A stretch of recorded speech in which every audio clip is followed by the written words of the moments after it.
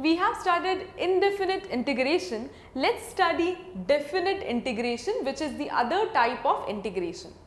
Now, as the name suggests, definite. So that means there will be something certain here.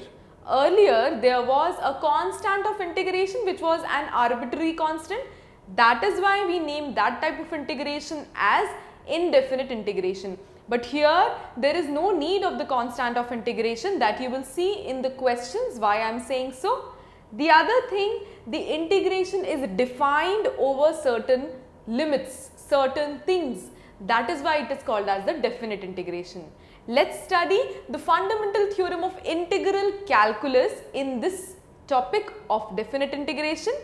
So let's study, let's start reading. It says, we have here the fundamental theorem of integral calculus. Let phi x be primitive.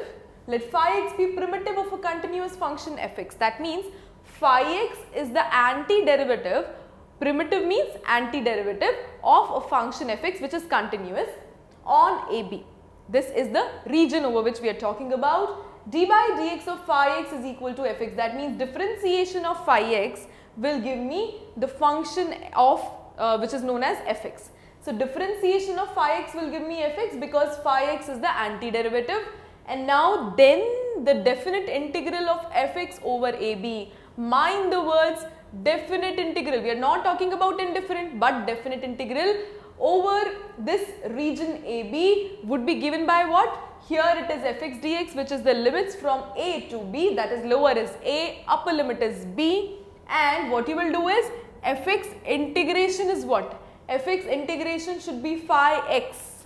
Now phi x is there, but you have to put the limits here, upper limit, lower limit. So whatever should happen should be in the case of upper limit minus lower limit. So upper limit minus lower limit is what we do in case of definite integration. So what you will be doing is phi x, wherein you put upper limit as well, lower limit also. The other thing is, what do you call A and B as? A and B individually are definitely called as lower limit and upper limit respectively, but together they are called as the limits of integration. So I say that if I have something over here as, suppose this expression is written in front of you, what to read it as? Integration of or integral of fx over this limits. So integration of fx from A to B. But how to evaluate it? Upper limit minus lower limit. The other important thing which I would be reminding you is there is no need of the constant of integration.